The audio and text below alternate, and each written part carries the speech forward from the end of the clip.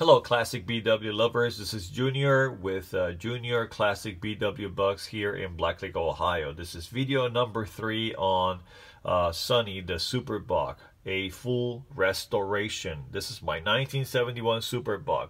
So today I am going to share with you a mistake that I made while attempting to install a aftermarket radio.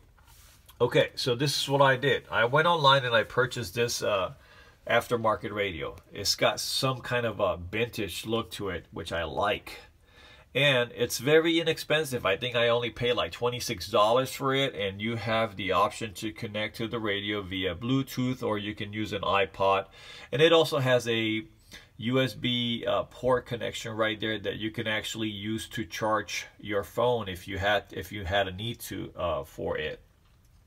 So what was my mistake? The radio thickness is the issue.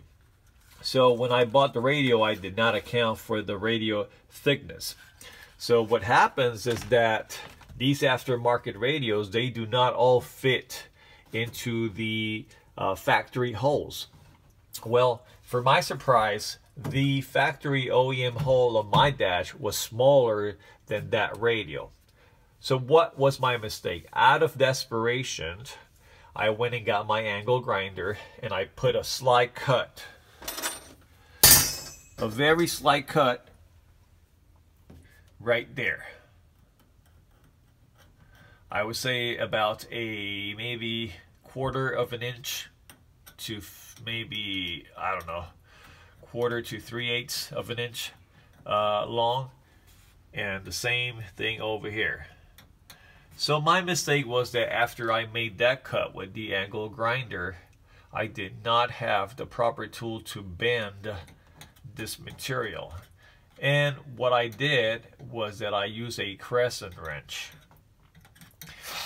So as you can see here, what happened was that my paint job on my dash cracked.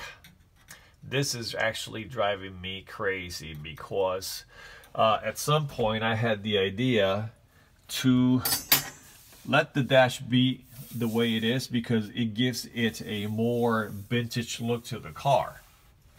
Well, I guess that's not going to happen because I either have to take this insert back out and fix that if I want to leave it like that, or my second choice would be to let it be and forget about it, maybe repaint that and leave it as is, and then forget about leaving it without the dash, the little black dash that they come with, and then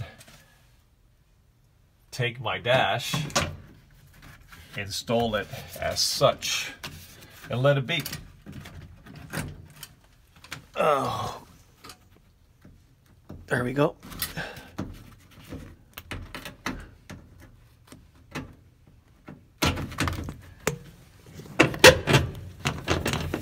So that's kind of like where I'm standing right now. I will have to remove this plastic to put it back from the outside so that it will push the dash. But so far, I think that might be my plan. If I want to make it to the Volkswagen Fest in August, which I'm not sure if I will be able to, because I'm still overhauling the engine on this car. There's so much for it that needs to be done. As you can see, like I said in previous videos, the interior headliner needs to be redone, as well as the side panels. I think I'm going to put some kind of like a brown color inside the car, and carpets and the upholstery needs to be changed. But that was my mistake, and I wanted to share it with you so that you don't do the same mistakes I did. And if you have any comments, just subscribe. Any experience you have had in the past as well, you can share them with me. I will reply back to your comments. Like I said, I'm going to continue to upload videos and share the progression on Sunny's full restoration. Well, until then, this is Junior from Black Lake, Ohio. See you. Bye.